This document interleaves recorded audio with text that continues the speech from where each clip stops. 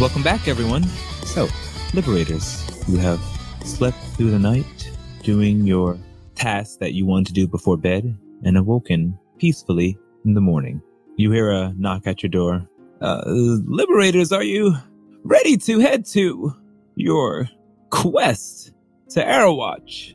Just a minute! Horatio steps out. Cal is ready. I'm like 5 minutes late, but I'm... Duran has already been awake for a few hours, so he is already ready. As was Manaka, just already ready. So everyone is waiting on King. Sorry, they made me drink so much last night. It's alright, King. I mean, you had a good time. There, my hangover's not that bad. I rolled pretty good. Let's head to the rear entrance of the Seekers Guild. There, I have a friend, Glem, who's going to drive the caravan while you protect it. And I know Electrum Seekers like yourself will do this without any problem. Well, follow me. He begins to walk. Are we expecting any type of specific individual or creature or clan to attack? Any demon can attack on the way. Every time we've sent this caravan over to Aerowatch, it's been attacked. Glem can give you more information, as he was the one who made it there and back. I'll say don't forget about the duo we met in Small Point, Jalen and Balin. At Small Point, isn't that where you guys said the crystal was corrupted? Maybe something's going on the way to Aerowatch. It's a possibility. We should just... Small Point's very far out of the way. That is where we did encounter it, but that's where we first met them. It's far out of the way by land, but not by water or air. Well, I don't know who this Balin or Jalen is, but I did hear about some succubi. It's kind of attacking the area as well, but it's nothing some electric seekers like yourselves can't handle, I'm sure. Well, in any case, follow me. Still continues to walk. I'll hang towards the back or towards Duran, and I'll ask him, did you happen to have any luck when you were out in the city? Duran grins, and he presents the king a pair of bands as requested. Thank you so much. Are you sure I don't owe you anything? It was with Cal's help we were able to get this. He was persuasive in getting the blacksmith to give it to us at a discount. I'll look down and sort of blush, and then I'll switch to Elvin and I'll say, sorry, I thought you were going to be discreet. I was hoping to present them with these, and I did not wish for them to know, but I thank you very much anyway for getting me these fine specimens. And I'll quickly pocket the rings and walk away. Brian looks quizzical about the exchange, but he doesn't pursue it. All right, you grab the platinum bands from Duran and place it in on your belongings. You follow Lancel down one of the many staircases that fill the inner mountain sanctum, its stony walls slightly hypnotic as they dimly glow a variety of colors. After about 10 minutes of this technicolor journey, you arrive to a large 30-foot portcullis gate consisting of a lattice grille made of stone and metal. You see two large gear-shaped objects with chains leading up to the top of the gate on each side of it. Standing at attention when you arrive are two tieflings wearing leather armor. Good day, Mr. Gredo. Off on a new quest today? No, not me. I'm leading our new Electrum Seekers to Glem so that we can finally complete the request from Aerowatch. Alright then, sir. One moment. One of the tieflings runs over to the left gear, begins to spin a metal pike attached to it, creating a reverberating cranking sound. After a few seconds, you all feel a burst of frigid air collide with your skin. And once you do a quick shiver, you notice behind the checkered metal gate, the mountain wall slowly lowering like a stone drawbridge. Once she finishes doing the final turn of the gear, the other tiefling quickly runs over and spins the one on the other side. This one raises the metal gates. It finally reaches its apex and he says, well, happy hunting and good luck. Well then, let's take our steps to the unknown.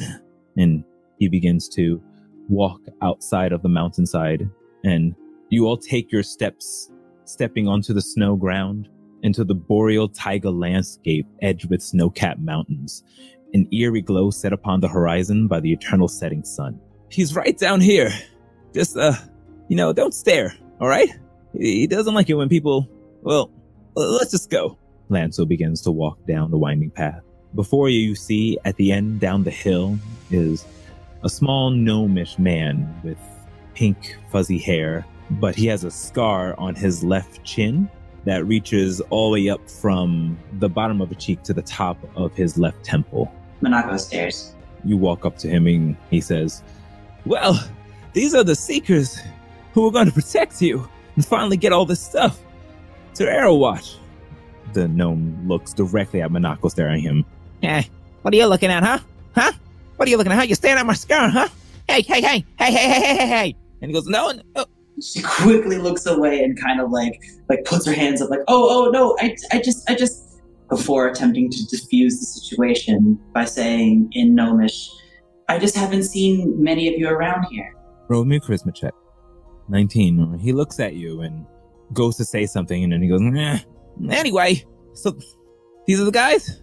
You gotta protect me, right? That's the job. We will do our best to do so. All right, then. And he touches the scar as he says this. I don't want it to end up like last time. Everyone was just massacred, and I barely managed to escape with this. Don't you stare at it. It's a beauty mark now. It is okay. I mean, these are types of things that happen all the time. If anything, think of it as a story as opposed to a crutch, I guess. Are you patronizing me? No, not at all. Right up to your face, but he doesn't really get to your face because he's so short. No, not at all, friend. I'm just saying that as adventurers, we see scars all the time. And isn't Duran all scarred up? Yeah, Duran's got scars on his body from combat scenario. Yeah, and then I point over to Duran. And we had once traveled with a teammate who was missing a hand. It didn't slow her down in any way. So instead of looking at this scar as something negative, look at it as a story of how strong you were. Roll me a persuasion check at advantage. Ooh.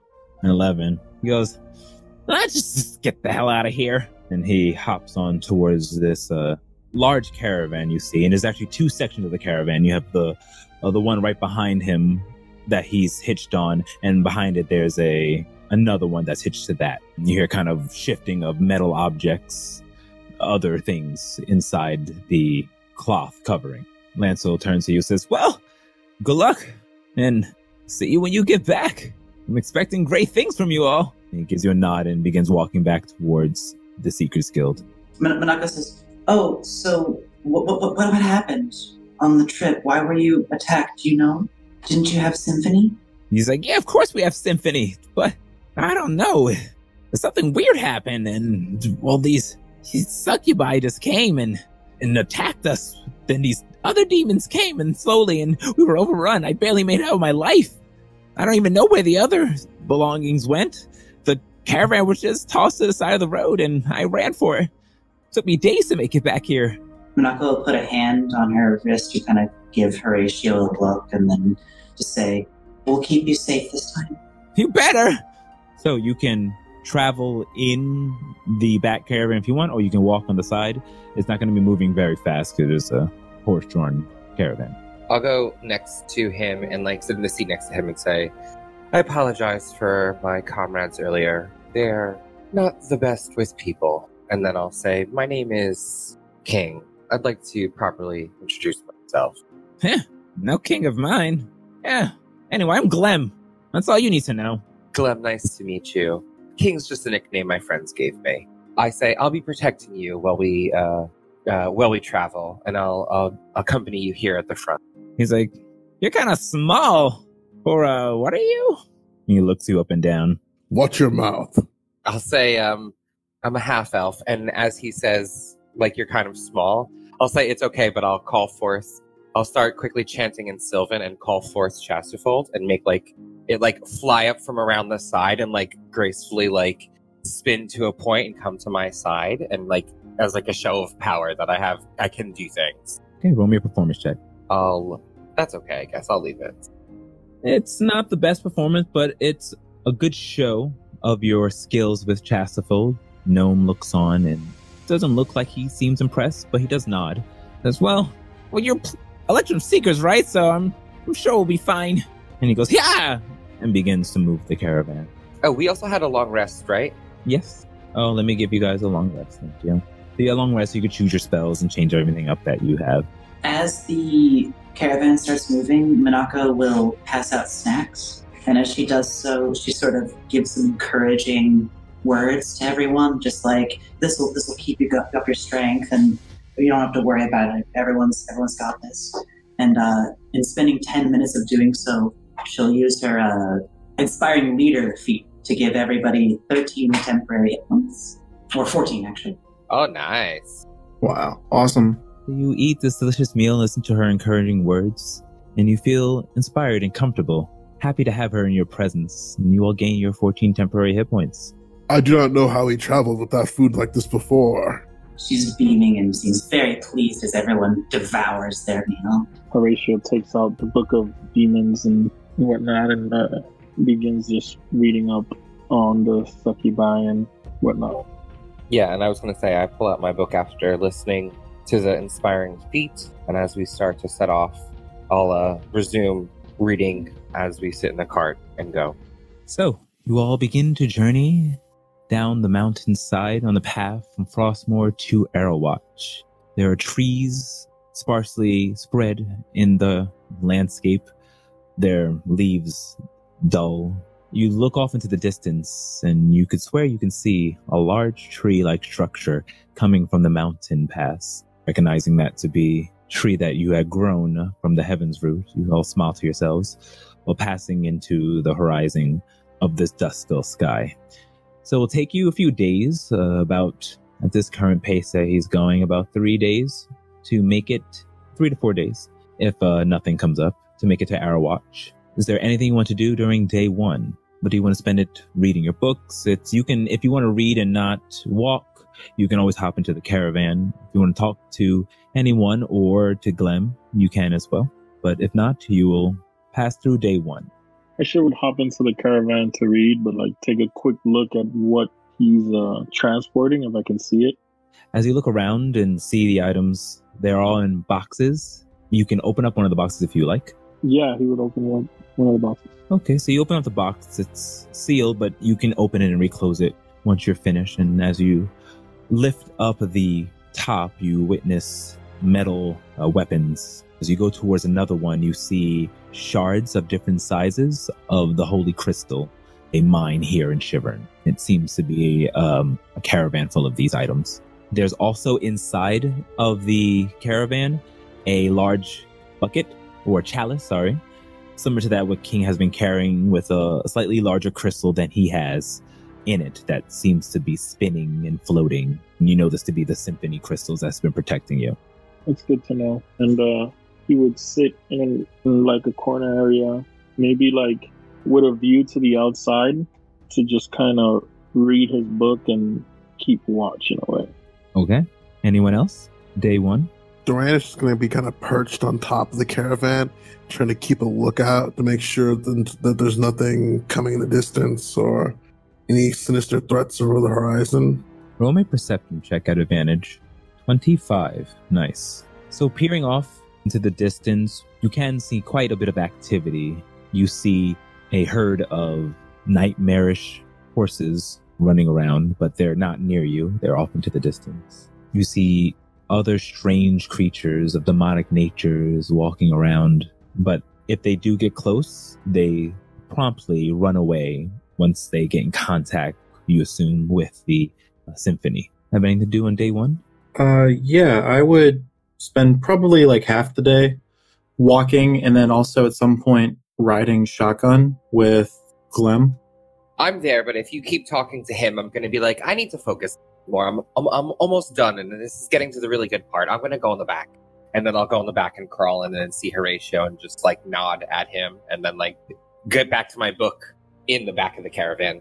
Before he starts reading, is oh, I see you're almost done with it.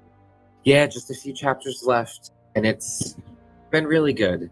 I've been learning a lot, and I hope to show you guys some of the things I've picked up. Some of it is applicable to battle, but most of it will be in courts and in speaking with people, I'm sure. Well, I mean, you're a king, right? So you need to be good at that. That's good. Yeah, now I have a few quotes and some good references, and good examples to use and look from. Anyway, let me get back to this. For sure. Yeah. Back to my book as well. All right. Cal, were you doing anything specific with Glim? Yeah, I wanted to kind of chat with him for a minute. And I asked him, so who's your buyer in Arrowwatch? He kind of looks over to you and says, I'm not selling anything, that's what you're asking. This is to protect our borders. I've been commissioned. Oh, well, that sounds very noble of you. Well, of course it is. I do what I can for my people here in Shiverin. I am loyal to Queen Camilla and the cause. As am I. And he goes, I'm supposed to meet with one of the captains there and hand over this. And then from there, they'll distribute it as they see fit. Because I know that they're planning an expedition over in the Dark Kingdom. And they're going to need this stuff to keep themselves protected. Well, then we'll do whatever we can to make sure we get everything over to there. And we'll make sure that this journey goes as smoothly as possible. You bet your ass you will. We're paying good money to the Seekers for this.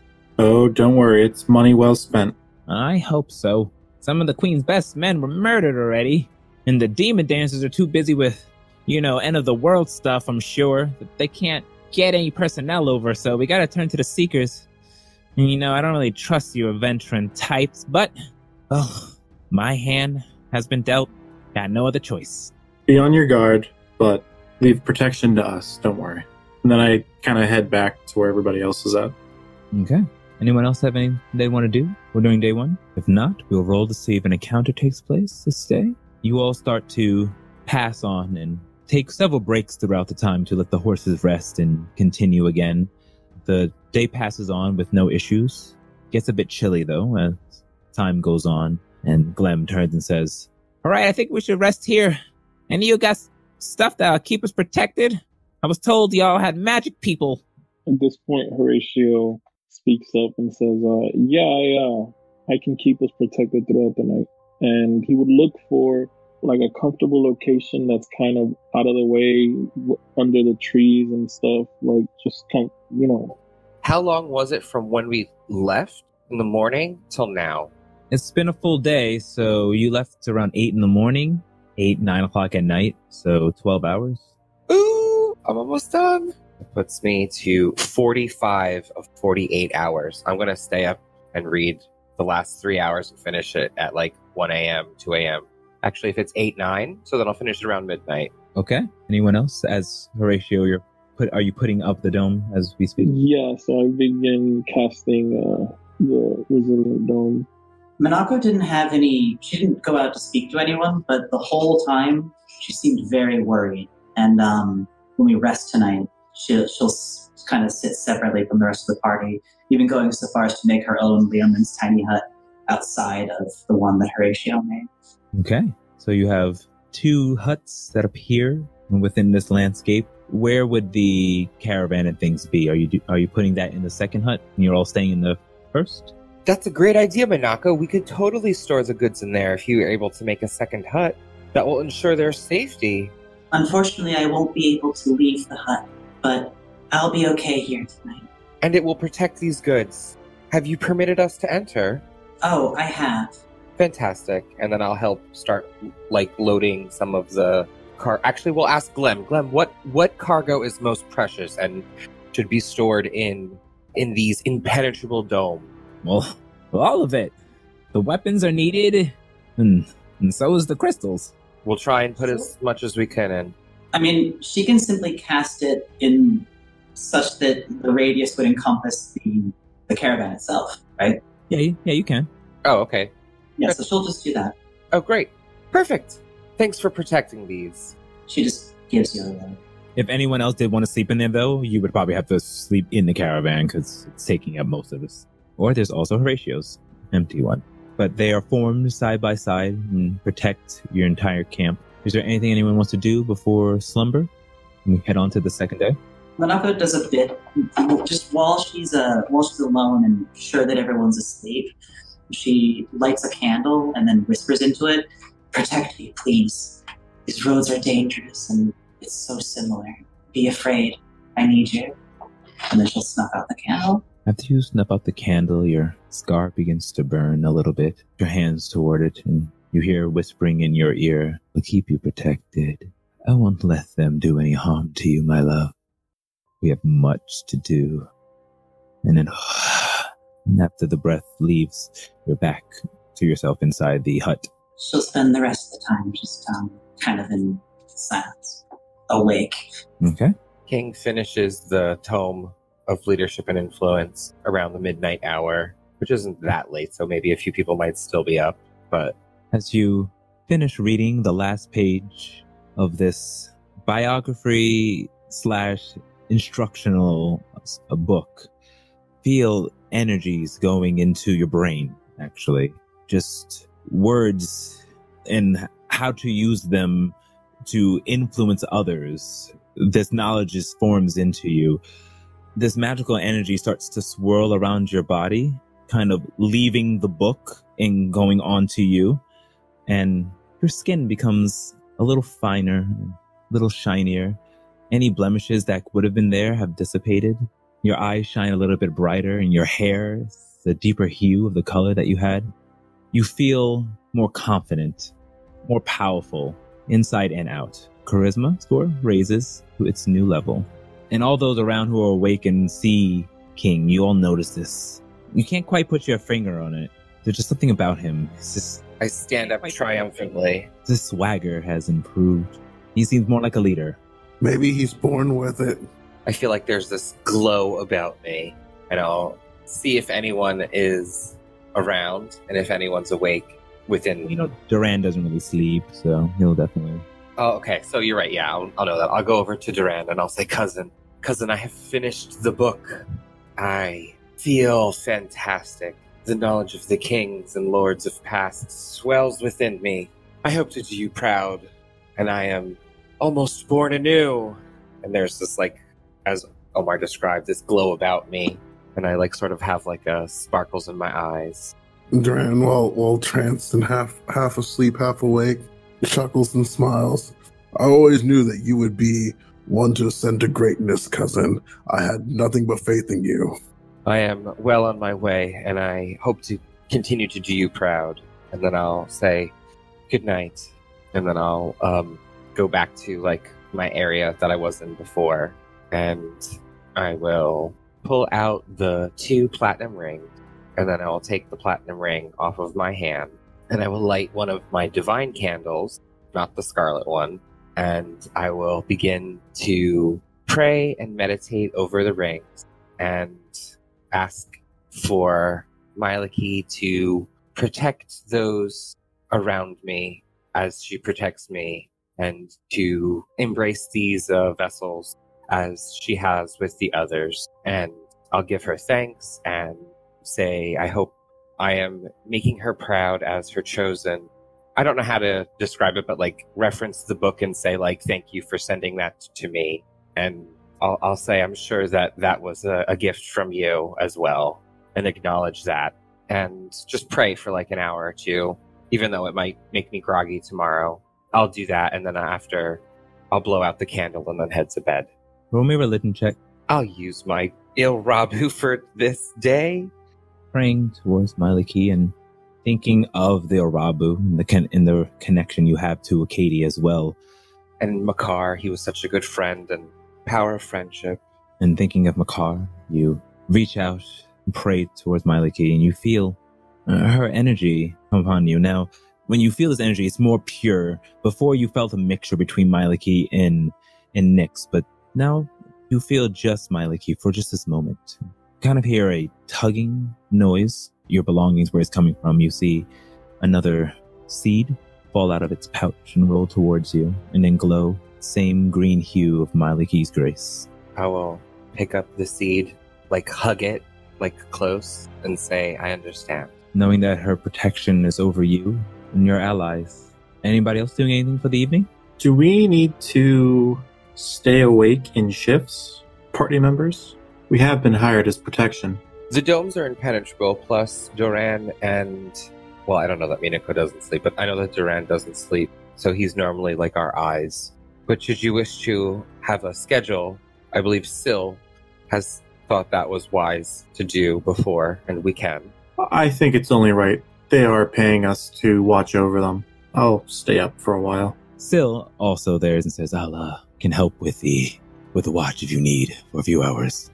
I think it'd be wise if you got rest first and we had some crossover time, and then I'll head out and you can finish up the night.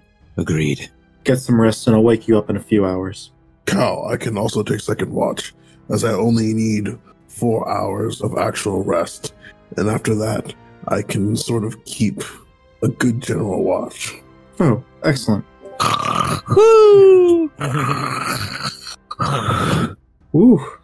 Delegating responsibility. Okay, so you all set up your watch and your schedules. The first watch passes by, no issues. You go to wake up Syl, use the watch as well. And you as well, Duran, you awaken, no troubles. And throughout the entire night, it passes by uneventful. So, morning appears. Oh, well, I say appear, but the day doesn't actually look like it changes, but you feel that it's now morning and awaken. Glem awakens first thing as well, stretches and says, all right, we gotta go.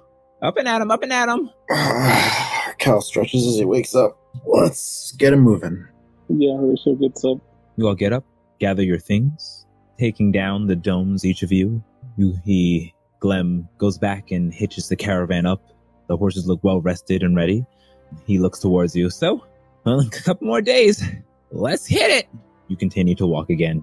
Horatio would take this opportunity and go sit next to Glenn and say, Clem, I'm sorry, I know this must be a difficult subject for you, but I do have some questions about the previous attack. What do you want to know? By whatever you can remember, were you able to tell what kind of creatures attacked? I don't know much about demons, sorry. It was just these two winged people things. I don't know. And then after that, all types of demons started creeping up. It was like our symphony wouldn't work. They just came out of the woodworks. Yeah, so there's two winged individuals, and I want to describe them, that duo, Jalen and Balin. I described them to him. Did they probably look like that? Maybe? I don't know. I mean, I've heard tales of creatures like this before. I mean, I don't know if they're a dime a dozen. Could be them, could not. Sure. We've encountered some creatures like them before then. I mean, me? No, but, people have. No, us as a group, we have done it. Oh, you guys were great. That must mean you'll know what you're doing if they fucking come back. We have some countermeasures in play, yes. Great, and that's what I'm paying for. And the rest of the time, Horatio just kind of sits in silence there and just keeps a watchful eye out. Now that I'm done with the book and I have more freedom, I'm going to spend the day practicing riding Chastifold. All right. Roll me an Arcana check and a Dexterity check. I will use my Favored by the Gods to add 2d4 to my Dexterity check. Miley, can you guide me? Oh, 2 17s. Okay. Not terrible. Okay, double 17s. You all witness as well as King does this, but you hop upon Chastafol and begin to try to stand up and control yourself, maintaining balance and the mental fortitude needed to control staff. And it was pretty successful. You all witnessed a display of acrobatics from King, and you managed to get a hold on, through the hours that you're practicing, your ability to control this weapon. You know that if needed be in situations, if you needed to make maneuvers with you on it in a precarious situation, you'll be able to have a good grip on how to. Cool. Anyone else doing anything in particular? Unless you're doing it again, I'm assuming, Monaco, your inspiring leaders would have. Yeah, she's spending most of the time just trying to keep morale high and be helpful. Even though sometimes she seems a little worried about the trip, she's definitely keeping that up. When she sees King for the first time since EJ, she gives him this look and it's like, "Hey, I'm good," and then just sort of delivers a dumpling and leaves him. Oh, thank you. They're delicious. I look forward to your cooking every day. So you continue to feed everyone your delicious meals, and you all are full and sated with a few more kind words from Monaco for 10 minutes. You all receive that inspiring leadership once again, so you can give yourself 14 temporary hit points. Now, as the hours pass into the later of the afternoon, I need to know where everyone is stationed. Like, where are you? In the caravan, outside the caravan, at the front? So starting with Cal, where are you? I'm up at the front, kind of walking alongside the caravan, trying to notice anything coming at us on the road ahead or immediately to the sides of the front of the caravan. Duran is placed closer to the back. Well, where is King? Because he's going to be placed somewhere where he can protect and look out for King and make sure he's safe. I'm flying on Chastafold, like above the caravan, about 5 to 15 feet above the caravan, doing maneuvers in the air. So then Duran will be in the back, looking out the back, making sure no threats are coming from behind or that nothing's going to like pop up flying from behind. Horatio would be sitting in the front with Glenn. He's kind of just keeping an eye out on the front and off to like their sides, like diagonally, like just kind of doing like a cone look. Okay. Minako? She is probably near the front just because that's where the most people are, and she's likely just either in the middle of delivering goods or is just sort of where it seems to be safest because she's super nervous about being jumped by humans. So Minako's also outside walking. Yeah, she'll be next to Cal. She's walking right behind them and sort of keeping close to him. Roll me, all of you, a perception check. But Cal, you've already rolled yours. Aw, darn it all. Before anything gets super crazy, each morning, once we've gotten on the road, I would have activated my crown. All right. So, Syl, Duran, and Horatio, as you are following along with this caravan, you see what seems to be a small village-like structure ahead of you. There's a smoldering fire, as well as several little huts or tents. There doesn't seem to be anyone around, though, and it's empty. Pull up on the map. You can place yourselves in the order that you're in. So, Duran, you were on top of the caravan, you said?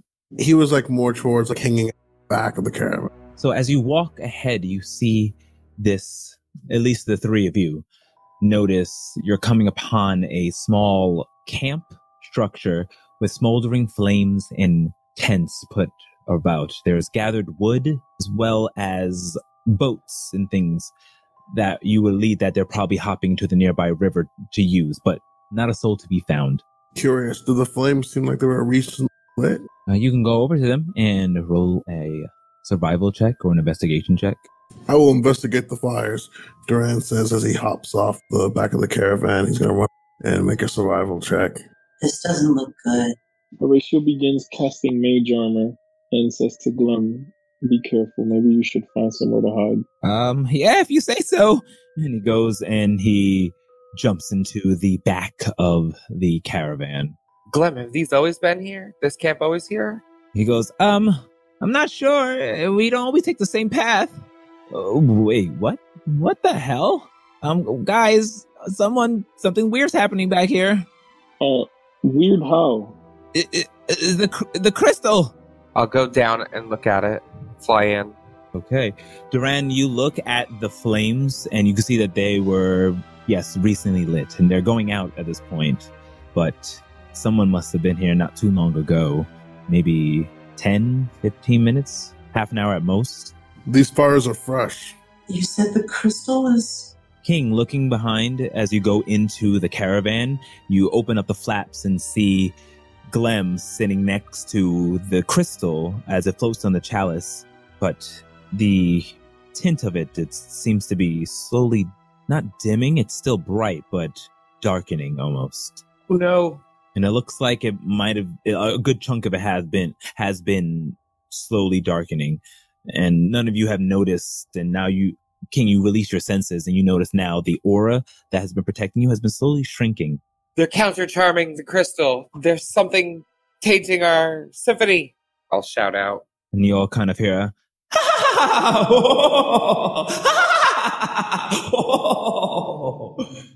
I say, get ready for an attack, and I look around to see if there's anybody planning to ambush us right now. Coming forth from invisibility, you see forming up two bat-like humanoid creatures that you've been all too familiar with.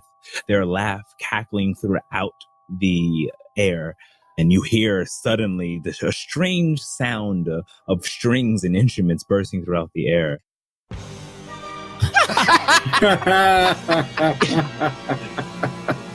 Infecting the well with doom and plight, crushing the weak with all our might, sowing the seeds of hatred and contempt.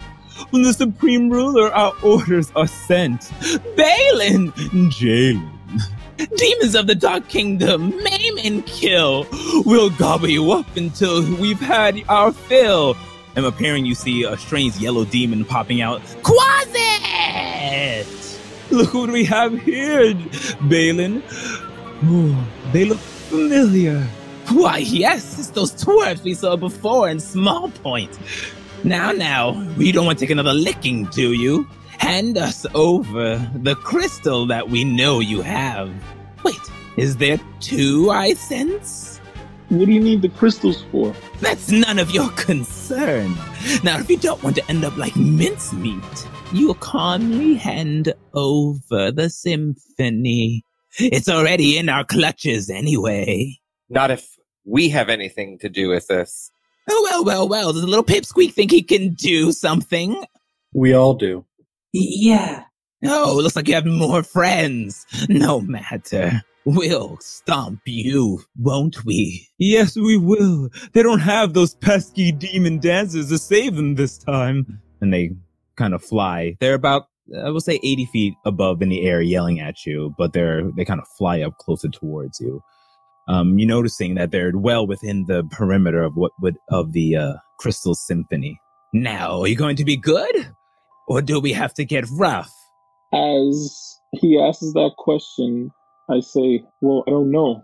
Right now, we have a job to complete. And then he starts muttering some arcane words, and he casts Conjure Minor Elemental. Looking at them after they said that, and as Horatio's conjuring his elemental, I'll say, you are in our domain, and what land I walk through, I sanction in her grace. This is Mylaki's land, and I call a guardian of faith. And I point to the front of the caravan, and a spectral tree starts to grow out of the ground and appear, and it radiates an aura that any hostile creature within 10 feet of it must make a dexterity saving throw, and then they'll take damage. 20 damage if they fail, 10 on a half, and it will stay there until it deals a total of 60 damage. So you're all within this camp that you're not sure what happened. The 2 succubi, Balin and Jalen, that you met before, but they appear before you, seemingly trying to get to your crystals that are playing the symphony. The symphony you see is slowly starting to change shade and become darker, King, when from the back. King, you create this large tree-like structure that springs out and protects everyone around you. They take notice of this as, Horatio, you begin to cast your ability to summon the elemental beings. With your enemy a foot ahead of you, Manako, you start the round. What do you do?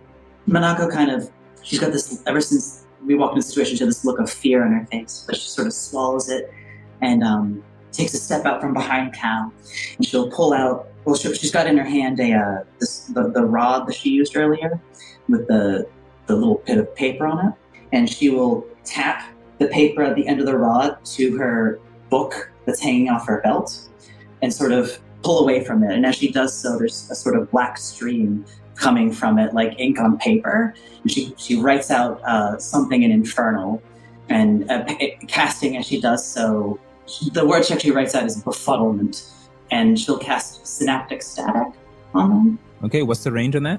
It is 120 feet. Yep, so you can do that. Is it more than one creature or just one? It's a 20-foot radius sphere. Okay. What roll do I have to make? It's an intelligence saving throw, DC 18. So the Quasit failed, but Balin passed and Jalen. So the Incubus failed and the Succubus passed and the Quasit failed. So go ahead and roll your damage. And what everyone sees is she writes this word out in front of them, and then for a brief moment, around them, there's this sort of an area of distortion in the air, and all of them are sort of stricken with this psychic energy. And as your psychic energy strikes them, they're just like, and the Quasi's like, Quasi! And it disperses into dust.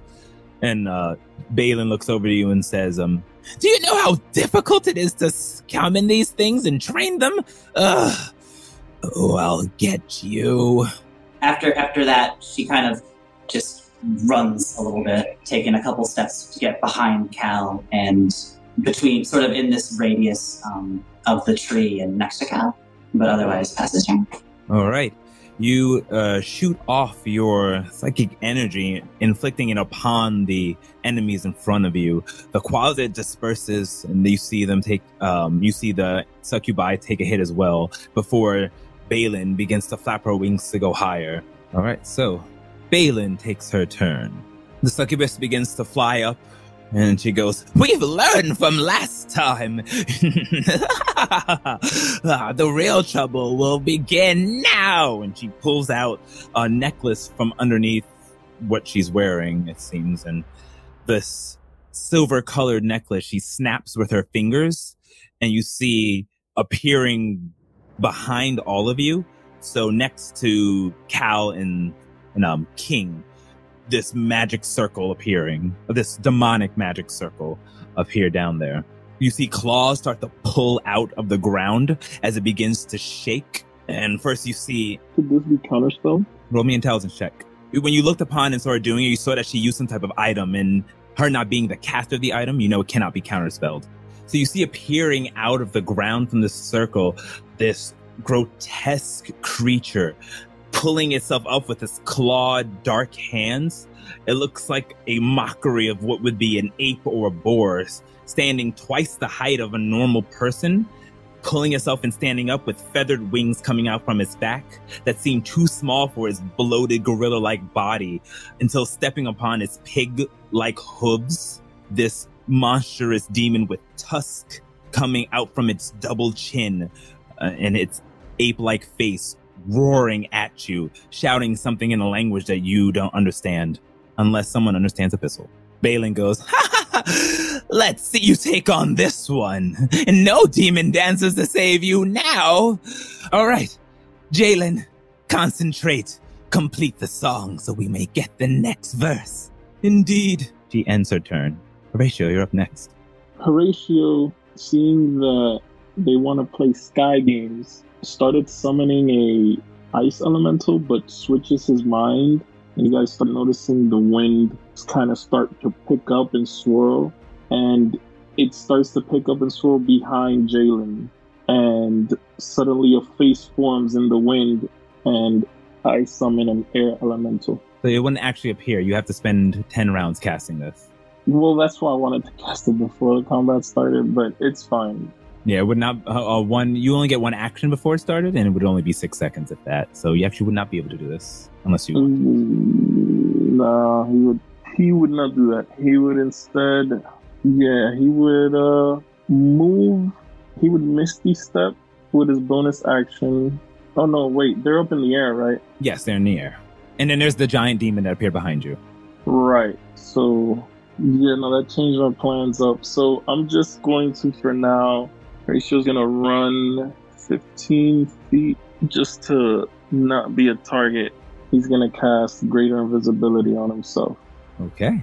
All right. So seeing Bailey and Jalen and the demon appearing, you run away to give yourself distance and cast your invisibility spell, going out of view. Anything else you'd like to do? You still have the rest of your movement and your bonus action. I would run here to Duran, and I'll whisper to Duran, say, "I heard her say to Jalen to focus. He should be our target." And that's my turn. Awesome. Good. Duran is going to nod at the information that her just gave him. And you said they're 80 feet in the air? Yes. How high is this building next to us, this tent? The tent's about 10 feet. Is it feasible for Duran to run up the side of the tent, hop, and then jump off the tent and throw a dart at long range at Jalen? Roll me an intelligence check. Also, what's your range on darts? Dart long range is 60. Okay. 7. You can try. He might have disadvantage, but if he can sneak Jalen before... fuck it. Fuck it. He's gonna pull out his bow and arrow, and he's gonna just run up and take a shot at Jalen. All right, take your attack. So as long as you can reach him from the 80 feet in the air, your shot. Does your tree do anything that blocks vision or anything like that? It's a completely spectral tree. Oh, spectral. Okay, just making sure.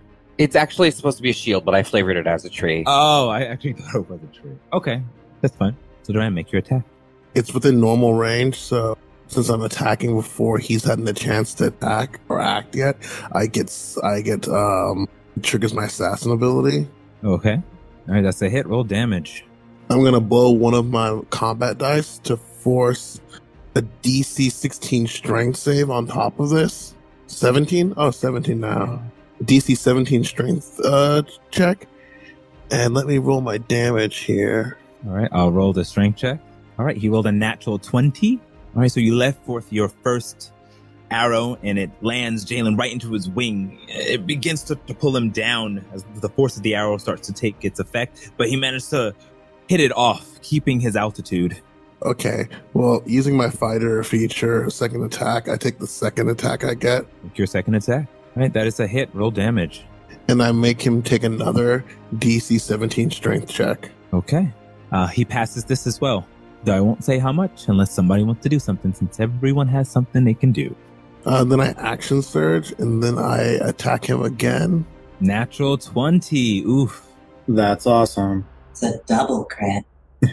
I forced him to make the same DC 17 check. I kid you not. I rolled a natural 20 again. And then he attacks one last time. And that's another hit. Roll that damage. Is this tent over here open? All the tent doors are open, or flaps are open that you can enter if you wish. Awesome. Duran is going to use the rest of his movement, moving over to this tent and using his bonus action to use the hide feature to hide inside the tent after firing off the last arrow. So he kind of fires the arrow and then dives backwards into a tent after he shoots it. All right, after firing a volley of arrows one after another, they all managed to hit the incubus straight in the wings and chest. And he's like, ugh.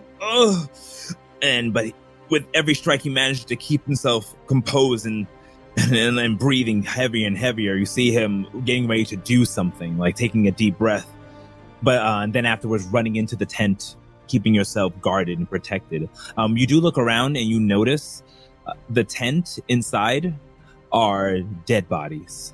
Tiefling dead bodies, people clad in armor. Duran is horrified at this, but he says nothing because he's hiding. All right. Roll me a stealth check at advantage. Okay, you are well hidden within there, although appalled by the scene of gore you see before you.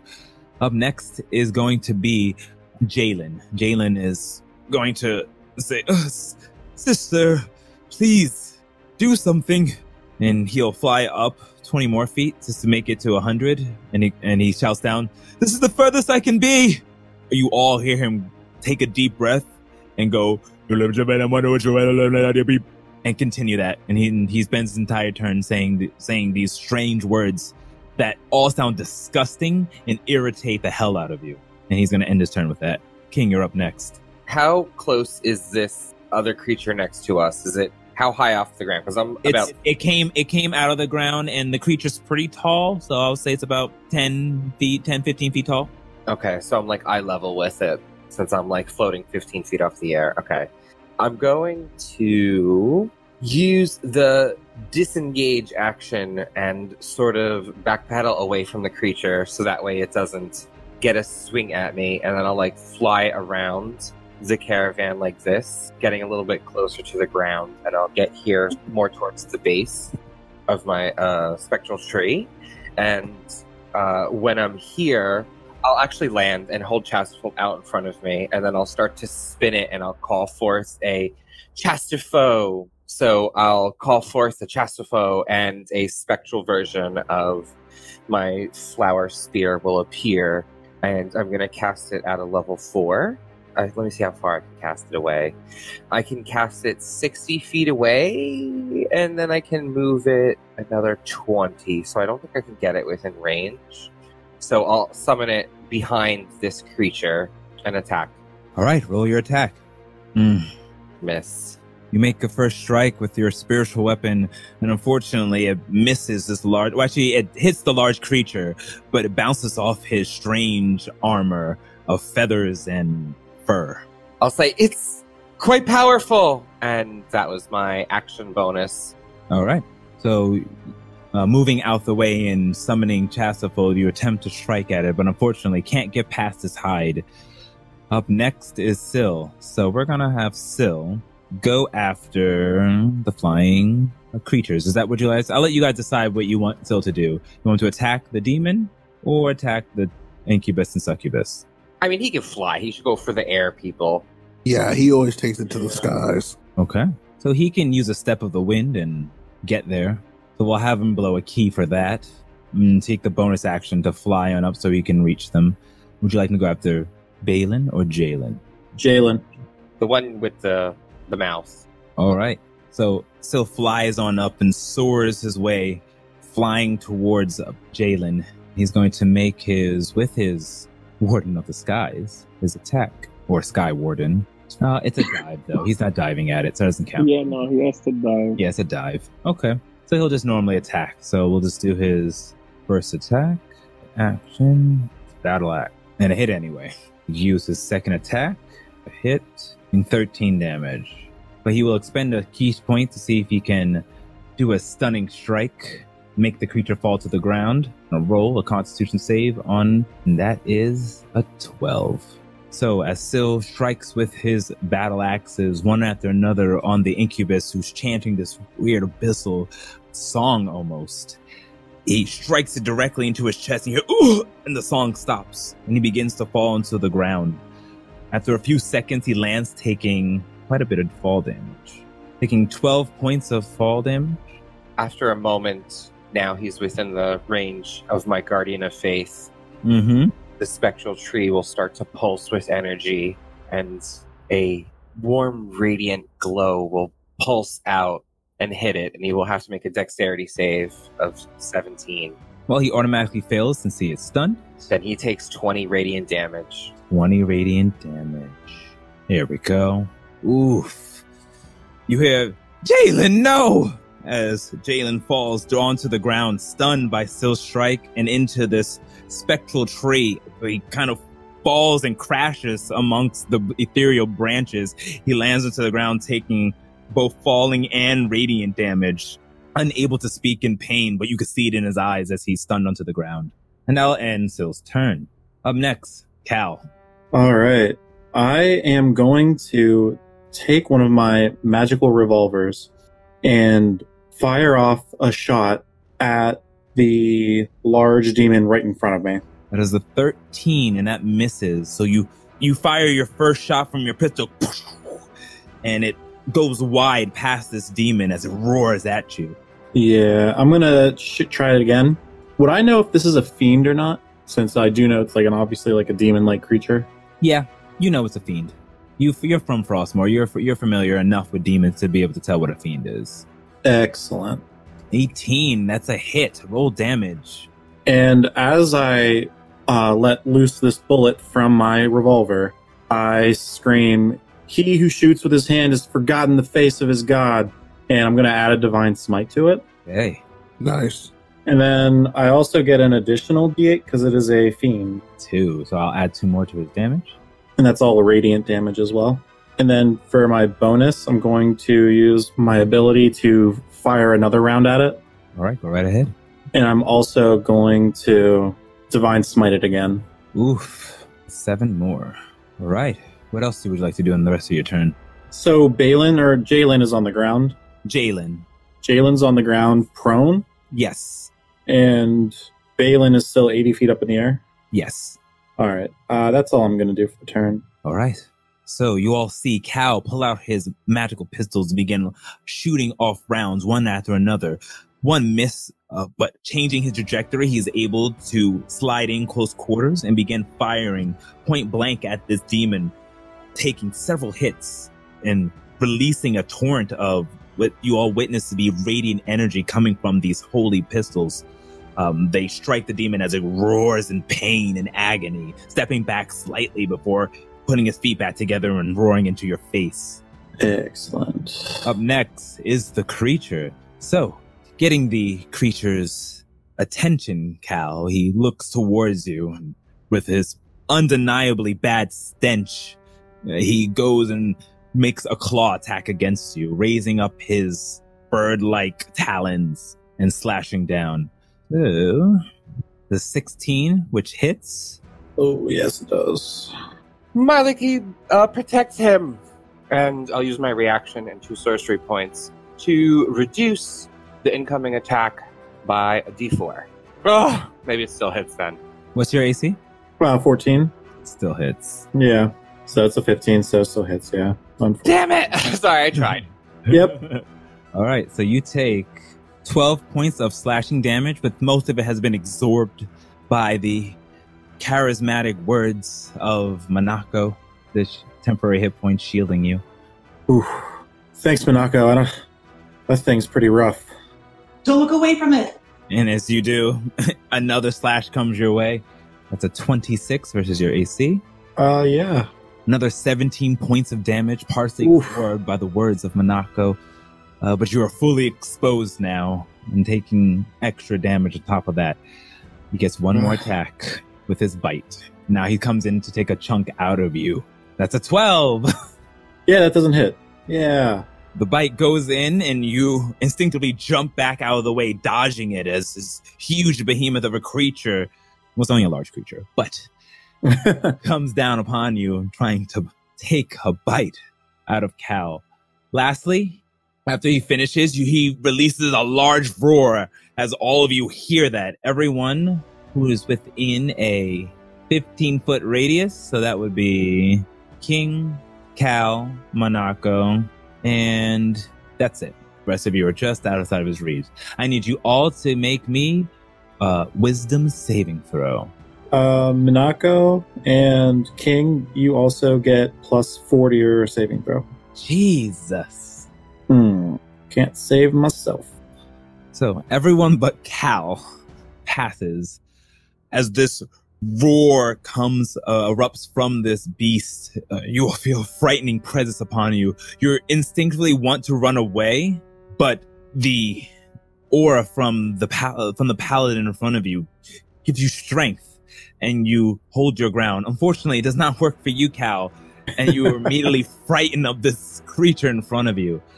So you have the frightened effect. You don't have to run away from it at this moment, but all your attacks against it are disadvantage. You have a disadvantage on all ability tech and attack rolls while the source of the fear is within sight. And you cannot willingly move any closer to this creature. But it doesn't mean you have to move away from it. Okay. You last for 1 minute, and at the end of each of your turns, you can make another wisdom saving throw. The rest of you can no longer be affected by such a feat, since you have succeeded. But with that, the creature ends its turn, ready to take another chunk out of this next victim. Top of the round is Manako. So Manako is sort of engaging with this unidentified creature, hiding almost behind Cal, and she sees the look of fear in his face, and she stands up tall for a second, and then grabs her rod and kind of taps it against her book, and then just lets out a couple slashing motions with it, leaving these sort of black streaks in the air. She does, and she will cast Eldritch Blast on the unidentified creature. That's a hit. Roll that damage. Oof. The next is a hit as well, though not as strong. So Manako, you fire 2 Eldritch Blasts, and this dark arcane torrent strikes the beast, and you hear... What else do you like to do? And then she will retreat. All right. As you retreat, you see this creature reach around Cal and with his long arms and grab you and attempt to take a strike. So it's going to take an opportunity attack against you. It's a 15 versus your AC. Yes, she does not have the ability to dodge 15. Okay. So you take 19 points of slashing damage that you absorb with your shielding, but you do take some damage as your kimono gets slightly ripped from the claws and make your way across. So you can continue your movement where you like to go. And that's it. All right. Up next is Balin. Seeing Jalen on the ground, she looks down and goes, "Ugh, can't count on you for anything. Get away from my brother." And she will fly down just close enough so she gets about 30 feet above Syl and goes, "Run away. Leave him alone. You don't want to fight him," and bats her succubus eye. And he has to make a wisdom saving throw, which he's really good at. So not today, though.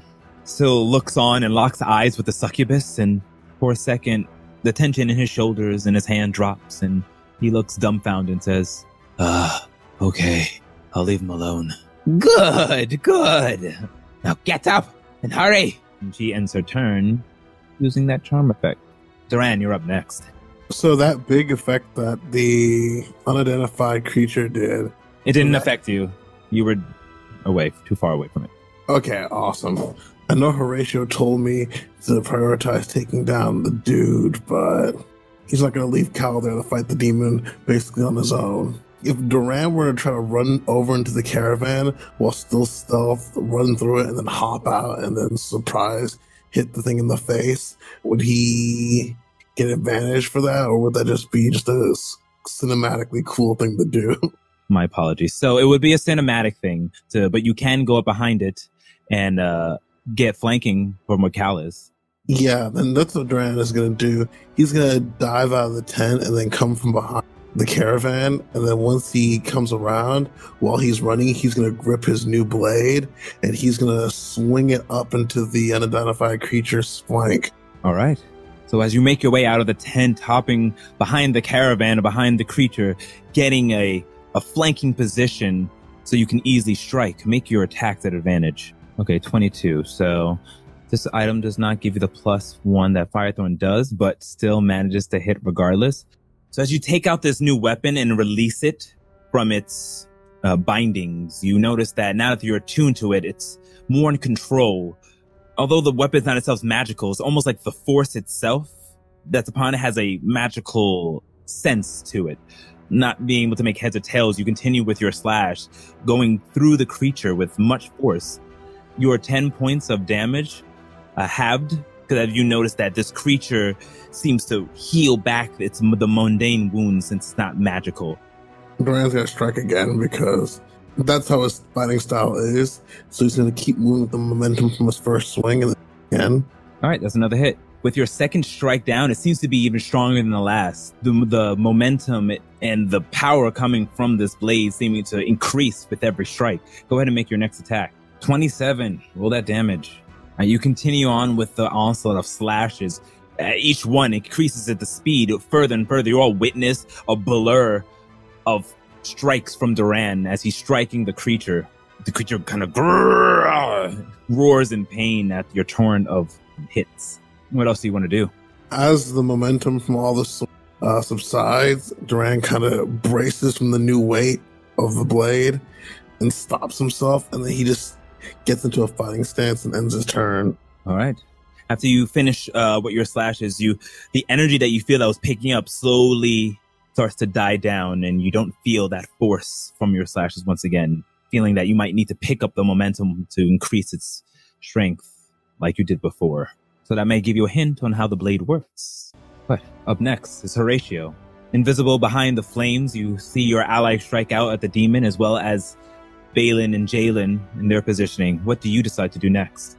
Horatio is going to run over right here next to Minako, and Minako is going to notice these arcane kind of just purple bolts fly out of just an area right next to her, and they're going to hit Jalen, who's on the ground, and I'm casting a magic missile at level...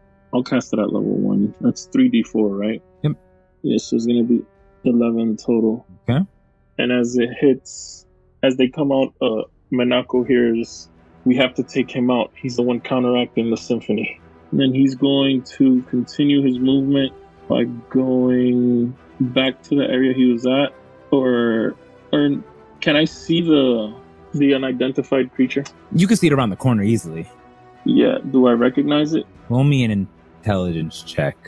God damn it. You're not really sure. You read a lot of demons, and this one might not have come up from what you've read so far. And that is Horatio's turn. All right. Jalen goes. So Jalen's going to use Stunned. Oh, that's right. He is stunned. So he automatically fails his dex save and takes full 20 radiant damage. Is that the start of his turn? So this is when they enter and the start of his turn? Yep. Ooh. Okay. All right. The spectral tree slowly gathers energy and pulses again and radiates the energy. And because he cannot dodge or get out of the way, he fully takes the brunt of it. It takes 20. At the end of his turn, he's like, "Oh, sister, I'm hurt. Do something." And he ends his turn. King, you're up next. I am going to wave my hands and make a few motions and have Chastifo fly towards the unidentified creature again and try and smash into it. Weapon, make that attack. That's a 25. That hits. Roll damage. Right.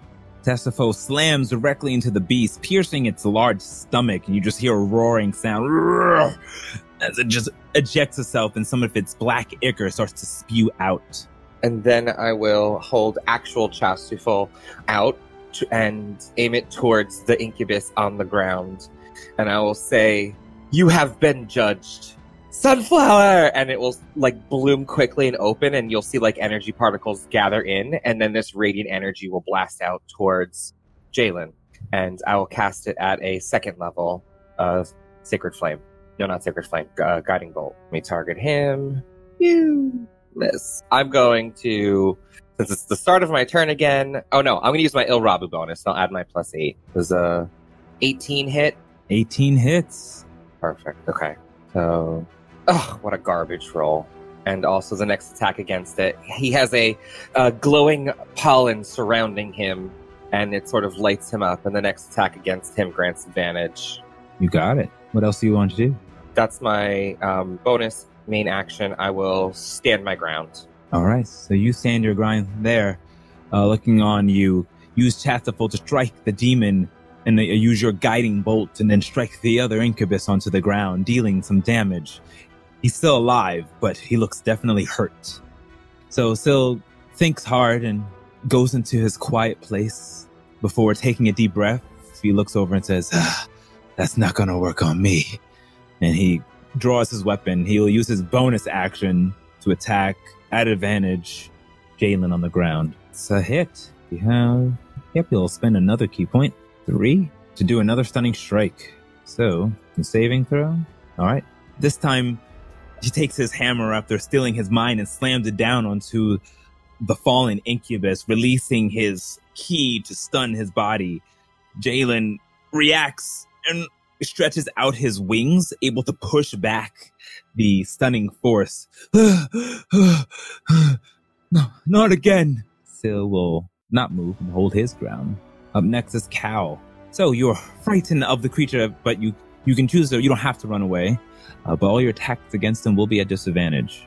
Or against anyone, to be honest. So what do you do next? Question. After reading my ability properly, would a 15 have saved me? Yes. Okay. Then I should have been not frightened. Okay. Because I had my charisma to it, which would have made it a 15 total. And with the flanking, would we have advantage on attacks against this thing anyways? Yes, you would. So I'll remove the frightened. Say you're able to stave it off when it comes to your turn. You realize, looking deep inside, there's nothing to fear. It's just an emotion that you can set aside, and snapping out of it, you strike at advantage because you see your ally behind him, the large beast. Yes. So I am going to take my other revolver and fire away at this beast with that one as well. All right, go right ahead. First one is a miss. You shoot a bullet and it hits the shoulder part of it, in which it seems to be encased in all this fur and shelling, and it managed to shoot off the bullet. Kind of deflect the bullet, yes. Oof. All right, I'm going to try it again. Oh, well, that works. And I'm going to actually do a second level Divine Smite. Okay. And I'm going to use my bonus action to hit it again. All right, go right ahead and take your next shot. I will release this one with a level 2 Divine Smite as well. And I say with this one, he who kills with his gun has forgotten the face of their god. I kill with my heart. Unleashing that bullet, a radiant light empties from the barrel. After missing the first shot, you release another torrent of shots, one after another, striking with your pistols this demon in the chest. Every time he takes a step back, but unable to, as Duran is holding his back, keeping him at bay as he's just striked one by your bullets. He seems to be panting heavily at you and looking side to side. He looks soft to go ahead and reach at both of you. Anything else you want to do before at the end of your turn? Yeah, I'm going to look at this thing panting, and could I still have like a bonus action? Yeah. Okay. No, I use my bonus action because that was the third shot. The first one missed, the next two hit. So that'll be my move. I'm going to stay where I'm at and kind of hold my ground because I want Doran to be able to continue flanking as well.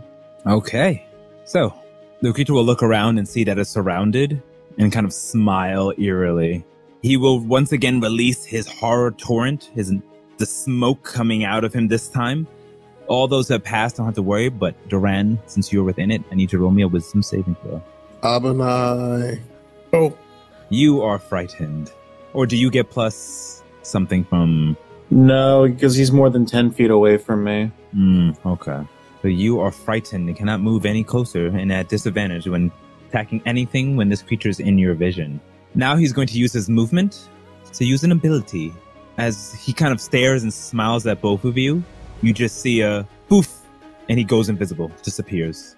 Appearing in between where near Balin and Jalen, King and Monaco, is the beast, seemingly teleporting his way out of trouble.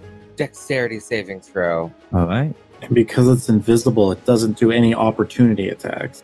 Wow. Duran is like covered in sweat once he gets feared by the creature, bracing and getting ready to see where his next attack comes from. And once he disappears and reappears, completely off guard, looking left and right, trying to get his bearings, help us to be able to help them. Okay, he fails his check and takes on a bludgeoning amount of radiant damage as he steps into this abilities, and he's going to strike at King first. And then the spectral tree fades away. All of its energy has been expended. It does 60 points of damage and then disappears. All right, attack number 1. He's going to attack with his claw. All right. 18 versus your AC. That hits. 13 points of damage. He's going with a second attack, which also hits. Slash on you. Yeah, I have only a 15 AC. And lastly, he's going to end with a bite on you. 26. Just misses. 31 points of... It smashes into me. Horatio would use his reaction. Actually, let me see how far. Yeah, King is within 30 feet of me because and I will absorb 23 points of that damage. So the creature teleports itself towards King, seeing him, for whatever reason, drawn to him and begins to make slashes. You look into his eyes and see there is some sort of intelligence from this barbaric creature and makes its slashes and claws its way at you before diving into your shoulder and taking a chunk. There is this abjuric shield that appears around that area, and you look back and you can't see it, but you sense the energy being pulled away from you that would do the damage onto your ally, being in battle with him several times before. Horatio, thanks. I have no idea where it came from because he's... Right? I just think to myself. Okay, top of the round, Monaco. She kind of looks up at this giant thing next to her. It's appeared out of nowhere. Not pleased with that situation. She looks like she's going to take a couple steps back and then remembers that last time she did that, she got slashed at. So she's going to hold her ground and just unleash another one of those sets. Or actually, it's a ranged attack. When you're in melee, is that a thing in this one? What was that? What was the question? She said when you attack someone in melee with a ranged attack, you have disadvantage. Yes. Yeah, just making sure. So actually, she will run away.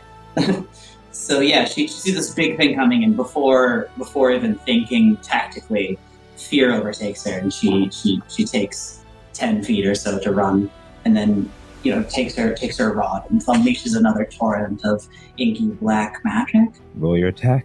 First one is a hit, 15 damage. Second one is a hit as well, for 10 damage, 25 damage in total. So once again, 2 Eldritch Blast flies out of your hand, slamming this beast right into its face. It goes, ugh, and looks over at you, trying to reach you, but you manage to duck and dive out of its way when you release these torrents. What else do you want to do? You still have the rest of your movement? Yeah, she could move, but she will not. That's it. Okay. Next up is Balin, who's going to look over and say, come on, let him handle this. I'm going to get you out of here. Continue the song. So she manages to scoop up Jalen and begin to fly off. Still is going to take a opportunity attack. Do you want to take it against Balin or Jalen? The almost dead one. Jalen. Yeah. Ooh, natural one. He goes with his vicious warhammer, but Balin is too quick and he misses, striking nothing but air. You hear say, sucker! And start to pull the incubus and herself up. So she's only going to go about 40 feet in the air. So same spot, just 40 feet in the air. And Jalen begins to start to use his wings to fly as well on his own strength.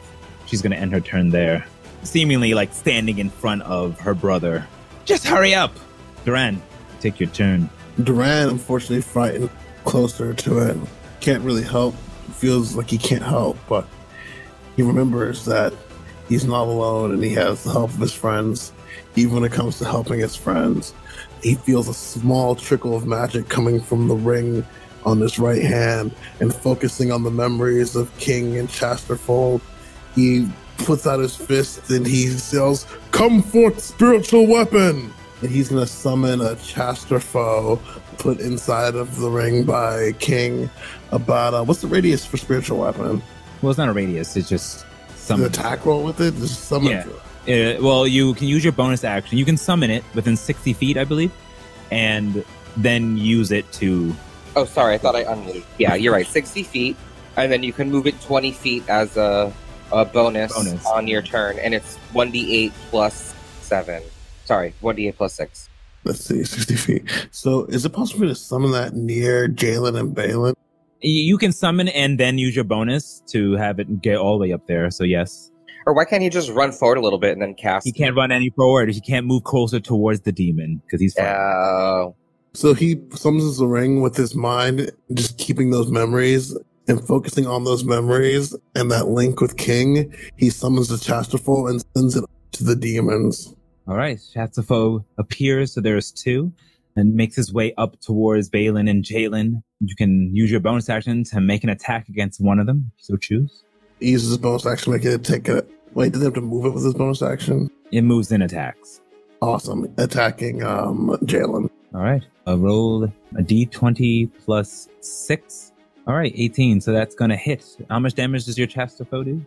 1d8 plus 6. Or actually 5, because that's when I cast it. 1d8 plus 5. Okay, so 8 damage. He's still alive, but he is looking very beat up.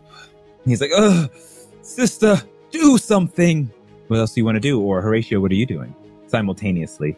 I have a question. So, from where Horatio is currently standing at, if I casted a line ability spell, does the demon get targeted? Aiming it.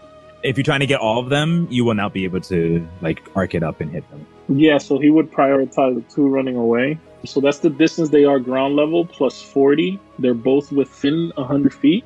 So he's going to cast Lightning Bolt at them. And I believe one is being held by the other, right? Yeah, they're sharing the same space right now, ish. Yeah. They have to make a dex saving throw, but so they both failed. So they both take... Horatio would move quietly to that location, and Minako again sees just magic pop out of the air, and a huge lightning bolt flies and hits both. Okay, so as you conjure your lightning ability, you shoot it forth, shocking both of the succubi. You see them go, ah! And after the smoke clears, see their hair is standing on end. Balin looks down and says, "You fool! You can see it, can't you? Get the wizard! He's around there somewhere." And the beast kind of turns around and locks eyes with you directly and smiles. What do you do next? You still have your movement, your bonus. Yeah, with that, Horatio is going to do I still got 10 feet of movement, so he's gonna go 1, 2 to go right here to kind of use the tent to break line of sight with him, and that is his turn. All right. Up next is Jalen. Jalen is going to use all of his movement to go up to 100 feet above. He goes, I'm almost done. Protect me, sister. He's going to use his entire action to sing this abyssal song. You're not unsure what it's doing exactly. And that ends his turn. King, you're up next. I will say, I will not let you, and I will jump onto Chastifold and start to fly up towards them. The creature already took its reaction, so I'm assuming I can fly out of range easily, because I saw it strike at Minako before. And I'll fly like up here, like 40 feet into the air, and I will start making hand motions and charge up Chastifold, and the bulbous tip is start to bloom and grow with energy, and it's gathering strength again, and I aim it towards Jalen, and I cast. So you know at your level next to you is also the succubus, Balin. She's not up with him. She stayed lower because she had used her movement. So you'll have to deal with her being right in front of you if you want to do that. Yeah, I'll fly like here, so I'm just up in the air and not like super far away. Actually, fine. Now you said something that triggered me. Okay, I'm only gonna fly up like 10 feet, so I'm still more than 60 feet away from them. I'm like 70 feet away, and then I will still charge and gather the energy of Chastifold, and I will launch a guiding bolt at level 3 towards Balin, because it has a range of 120. So the energy starts to grow and gather, and I launch the attack towards him. So hit, roll damage. So the energy smashes into him, radiant energy crashes into his body, and this like golden like smoke sort of envelops around him, and it is a familiar pollen, and it lights him up and makes him glow and radiate. And the next attack against him will also be at advantage, and I guess what longer? No, I don't have a cantrip that's long enough range to reach them. So for my bonus action, I'll look back towards Chastifold and do a quick hand motions and move it 5, 10, 15, 20 feet closer, and preparing it for battle for next round. And then I'll move, end my turn, I mean. Okay. So after shooting your brilliant blast of radiant energy, Jalen's looking pretty hurt. Still chanting whatever he's saying. He remains in the air, but his wings look beat up, and he's starting to lose altitude. And Balin looks worried. Sill's gonna fly on after him, but he was on the ground. Let me just make sure Sill can fly that high. He can do that with Step of the Wind. So I'm just gonna use another of his key points for having him soar on up towards the incubus and making a strike with his bonus action, since he has to use his action to continue to fly there. Can I ask a question? I think that we might already know about them, but I've forgotten. Has anyone cast fire magic on them, and that's why we're not using it? Because we know that the demons have resistance to fire magic. Do we know that for sure? You know that some demons have been resistant. Doesn't mean all demons are. I tried a fireball. That's what I'm saying. Like when we met them in Small Point, didn't we do something and then realize? I'm not trying to like meta. I'm trying to remember. Yeah, there was a fireball flung at them. Not at them. It was flung at the summit. The little things. Little things were resistant. The Quadzis were resistant, and you also fought that large demon that they had summoned. And then also the demon dancers came and used fire as well. But they never seem to have been touched by that, so you're not sure. Okay, thank you. So Sill's going to use his attack and then shoot forth a stunning strike. Well, I'm assuming that's what you would want him to do. Yeah, knock that bitch to the ground. All right, he's going to make his first attack. Oh, at advantage in a dirty 20. 16 points of damage, and then he's going to release a stunning strike. So, Constitution saving throw for Jalen. All right. Once again, though, the ever stout Jalen manages to stave off his strike, but taking massive damage. Jalen's looking very rough, but he seems determined to finish his incantation, and he does not fall to the ground. Now squared with him, he will end his turn. All right, Cal, you're up. All right, so the first thing I'm going to do is kind of move myself over here, and I'm going to fire off a round of my magic pistol.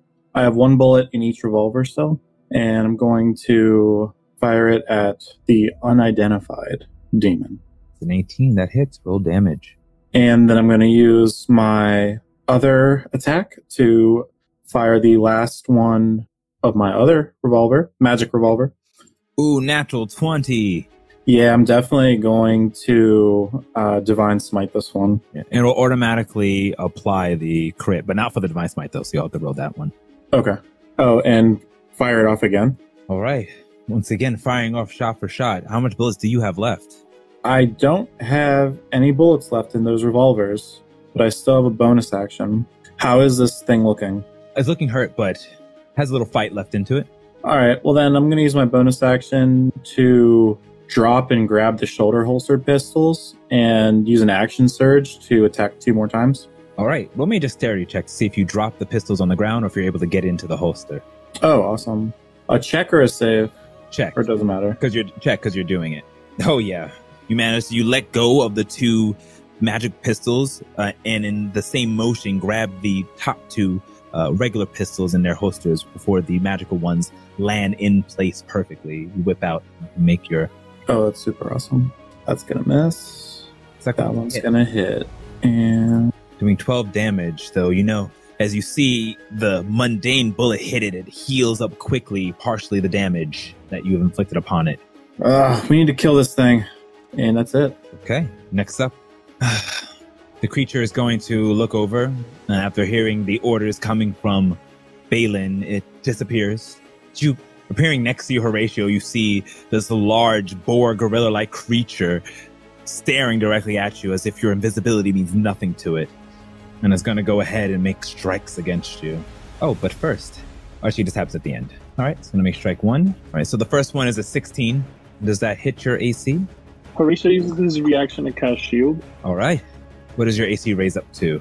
21. 21. So this one misses. As you use your reaction, you raise up this arcane shield, blasting off its claws. Because it's going to go ahead and try to make another strike against you. And so 25. So that one does hit. Yeah, it hits. So you take 16 points of slashing damage, but you manage to successfully save on your concentration to keep yourself invisible. He's going to go ahead and make his next attack. Oh, a natural 1! And he goes down for the bite, which is like his strongest attack. And you manage to just jump out the way as he falls his face directly onto the snow ground. For picking it up, you see it's covered in snow and dust. And he roars loudly. At the end of his turn, his horror nimbus came back. So I need you to make me a wisdom saving throw. Oh, you pass. Indeed. As the smoke and terror comes at you, you're able to stave it off with ease. Seemingly confused, he stares at you before anger carries over his face. He's going to end his turn looking directly into your eyes. Up next is Monako, top of the round. So how high up are the Balin and Jalen? Jalen, who's been speaking in that weird tone, is 100 feet, and the Balin is 40 feet. Okay, so she will move a little bit, taking, I imagine, no, there's no need to attack him opportunity. She can, since he's within 120 feet of her, right? Who? Balin? He's a little bit beyond that. You have to get a little closer, because he's technically up and across. Yes, the hypotenuse. The hypotenuse. Of course. She will move an appropriate distance. She runs to get underneath him, possibly provoking another attack from this creature when she does so. Okay. Are you aiming at the one that's singing that's about to die, or at the other one? The one that's singing. Okay, that's Jalen, right? Yes. Jalen, right. Okay, so I got them mixed up. Jalen is the one choosing to target. But she will run to get underneath Jalen and then cast another synaptic stab. Okay, it does not mean you take this opportunity attack against you as it's focused on Horatio. So go ahead and make your attack. So Monako, you run up, dodging the demon as it's involved with Horatio, make your way underneath Jalen before releasing your attack. So describe your killing blow. So she will start to run, and as she does so, she grabs her rod, holding it up in front of her, dipping it almost like ink in a brush against her magic book. She carves out in front of her, while she's running, a stream of letters that says an infernal, "Befuddlement, take your mind." And then underneath Jalen, those same words appear for a brief second before an overwhelming force of psychic power just sort of emanates from that point and overtakes him. All right, so as you walk up behind it, you all see Minako making her way towards it, and as she described, releasing this ray of befuddlement onto it. Jalen, continuing to chant his incantation song, you're not sure, looks down and stops, and he goes, "Oh, sister!" And as he's hit by the spell, you see him fall from the sky, landing hard onto the ground with his sister looking on in shock. "No! Jalen! Oh, what have you done, you witch?" She points her rod at Balin next, and she says, "Your kind is not welcome here." As he kind of falls down and the last bit of light leaves the incubus's eyes, they stare at each other for a moment, and the succubus looks and goes, "That'll have to do." And she seemingly looks like she's about to run away and fly away. Does the incubus land? Oh, the incubus lands, yes, hard onto the ground. Yeah, Minako runs to make sure to see about the damage, but otherwise ends the turn. Okay, you see the damage, and you see all the accumulative damage that he's taken from the slashes, blasts, arrows, and your magic check to see if he's indeed dead and he's no longer breathing. His body slowly starts to dissipate until when it finally reaches his head, he becomes nothing but dust. She mutters a prayer, but almost sorry that she had to kill a thing, even if it is a... The succubus will take her turn. She looks on over. "Ha! You haven't seen the last of me. You will rue the day when you cross paths with Balin and our Dark Emperor." And she's going to disappear into a shimmer of etherealness and go invisible. Duran, you're up next. So go ahead and make a wisdom saving throw. You do it at the start of your turn, sorry. I'm on it. Oh yeah, you're no longer frightened, so you stave it off and continue making your way to the bat hole. All right, in this case, Duran is going to cinematically, for distance purposes, run into the back of the caravan and dive out the front of it and keep running to get to the demon's backside. All right, I would say you have an advantage. Well, not exactly where you're positioned. You wouldn't know exactly where to position yourself, so it'll be normal rolls right now. Sorry, DM, since we go at the same time, could I take my turn, which I'm going to do something that's going to reveal me? If you reveal yourself, sure. You could do this while Duran's running up, because you would see him coming. Yeah, so as this monstrosity standing in front of me, I say, the reason they always go after the practitioners of the arcane arts is because of the fact that we can do whatever we want to ensure victory. And he's going to take out a small piece of iron and cast Hold Monster. So as he says these words, he's moving his hands in a kind of like a Doctor Strangery way with the small piece of iron. And from the piece of iron, like this wave emanates, and I cast Hold Monster on this beast. Okay. What kind of save does it have to make? It has to make a wisdom saving throw. Okay, it failed. He is paralyzed for up to 1 minute. And Duran, you can see me now. Okay, dropping one concentration for the other. You reveal yourself holding the beast. Duran, you now notice, and you have advantage on it regardless because it's held, but you can position yourself accordingly, now seeing where Horatio stands. So continue to take your turn, Duran, at advantage. So Duran is going to slide up on this dude, and he's gonna swing at him. I'm just getting to the attack action. This is 21. Roll your damage. 9 points of slashing damage. Let me just apply the correct damage. All right, your next attack, Duran. Has Horatio used his reaction yet? To put up shield, yes. Oh no, it's the start of your turn, so you have your reaction back. So no, he has not. And keep in mind, you have advantage. He's not. He can't take an opportunity attack because he's held. So so no one cares. Yeah, get him. Yeah, so Horatio would just kind of move away. All right, 26. All right, roll 2d6. 7 points damage. Okay. As Horatio runs around to this side, He yells out to everybody, "He's held! Now's the time to take him down!" Okay, this is looking really rough. As you go with slash by slash, the momentum increasing with each strike of this blade. What do you do next? Duran kind of spins with the extra weight and momentum, and then once again kind of stops himself from moving, adjusting to the new weight and speed of the new blade. And then he's gonna kind of put out a hand and make a come and get it gesture to the demon. Oh yeah, who can't see me and is also paralyzed. I guess that's pretty much it. All right. So using Horatio's magic to keep the beast in place around you, continue to strike with a torrent of blade strikes, hitting each one critically, doing a massive amount of damage. The demon is on its last legs. It's breathing heavily as it cannot move, held in place. Up next is King. What do you do?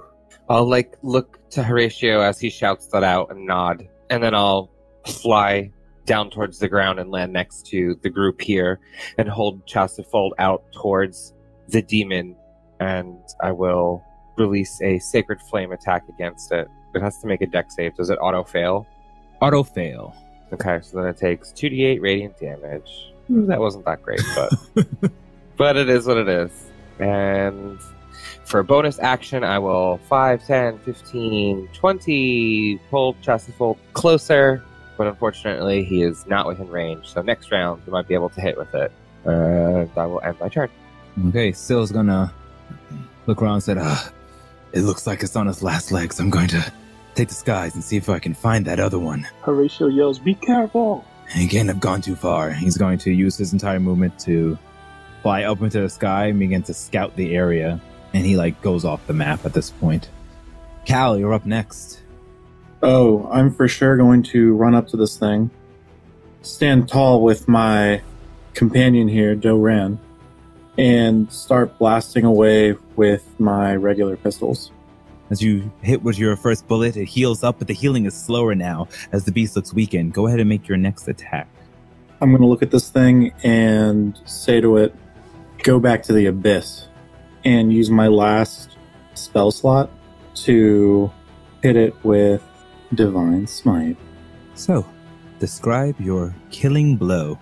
The last shot, like I said, I say, go back to the abyss, and I look over to Doran and also say, just like we talked about earlier, and I pull out the perfect stance and fire the last one as a radiant blast explodes out of the end of the barrel of the revolver and devours a greater half of this demon as it totally just gets blasted away with a large chunk of its body just completely gone now. Okay, you all witness Cal release 2 shots from his pistols before the last shot he charges divine energy into the bullet, releasing an divine shot.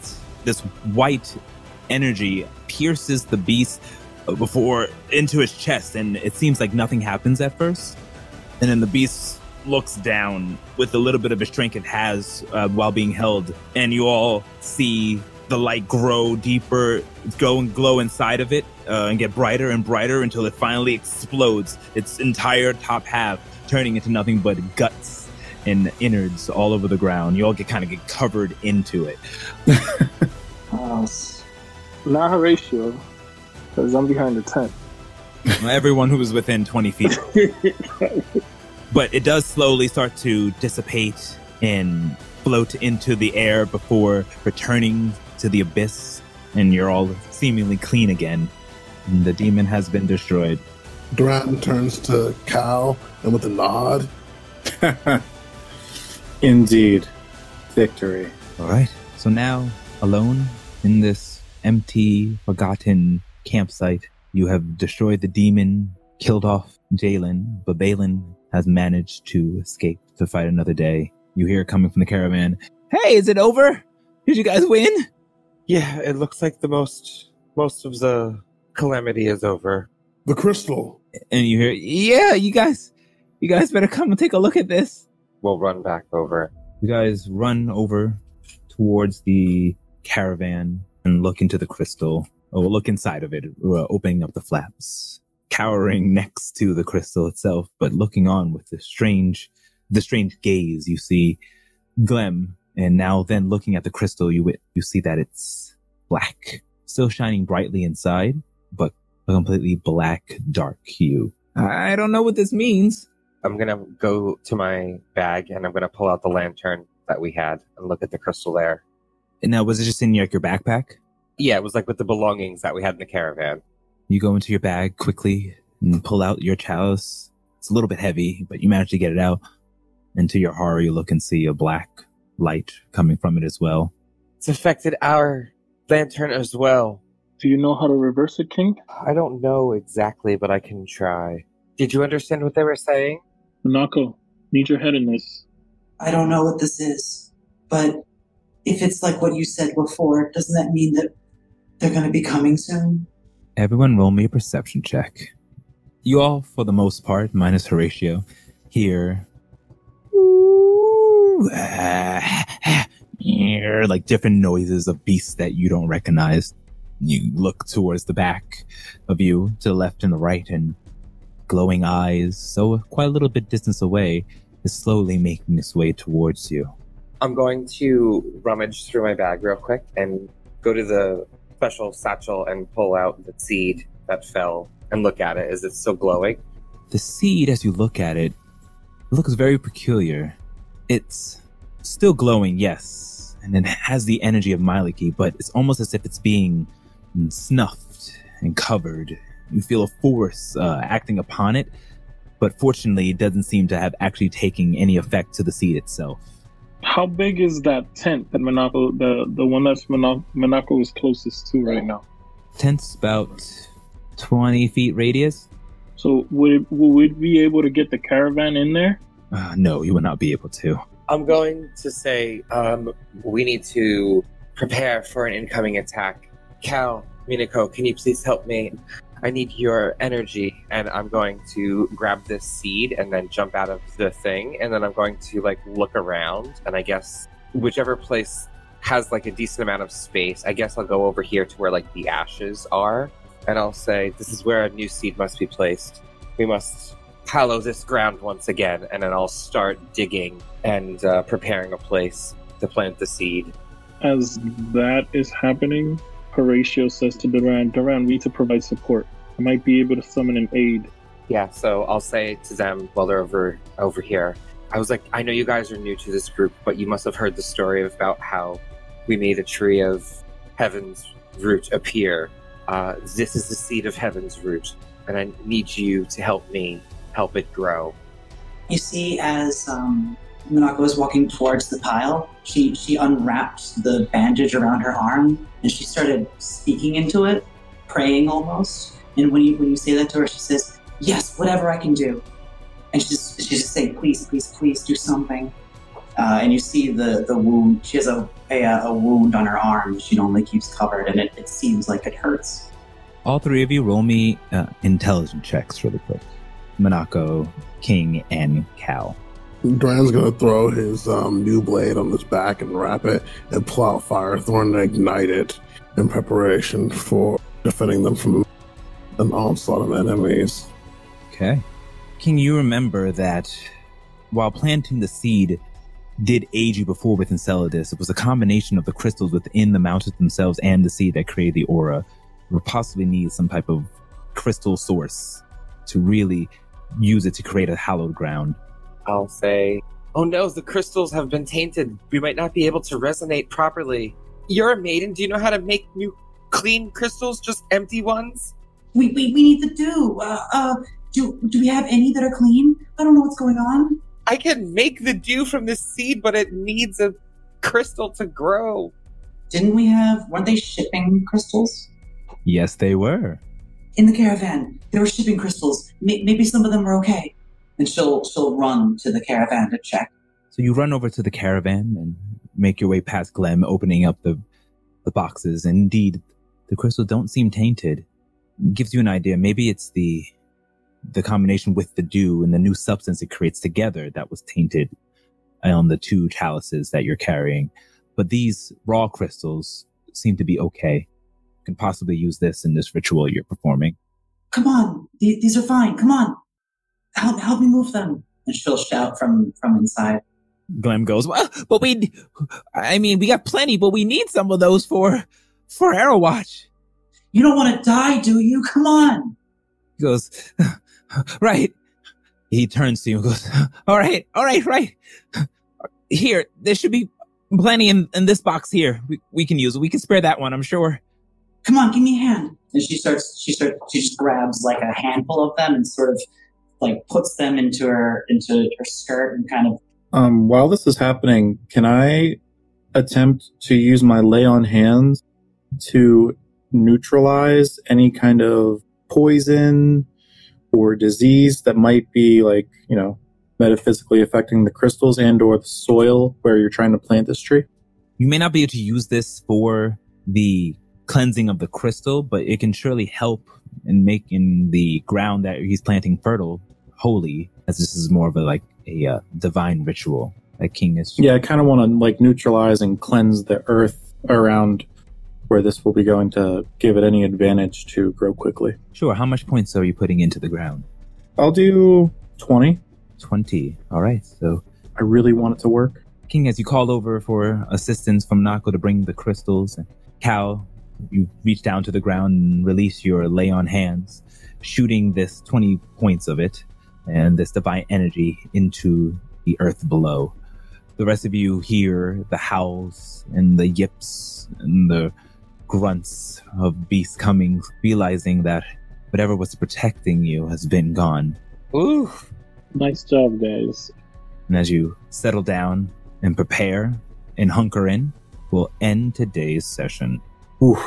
Thank you, everyone. It was a longer session, but you did get through that battle and gain quite a bit of experience, which I'll let you know when you level. No need to tally it. Does that mean that we hit level 10? Not at all, but you got a good chunk into it. We'll see what happens here. I assumed you guys were going to try to hop in and run away, but if you're hunkering down and planting it, this will be quite an interesting interaction that I will write up for next week. Oh boy. Awesome. Alrighty. Duran, we need to plan how we gonna hold ground from just the three of us.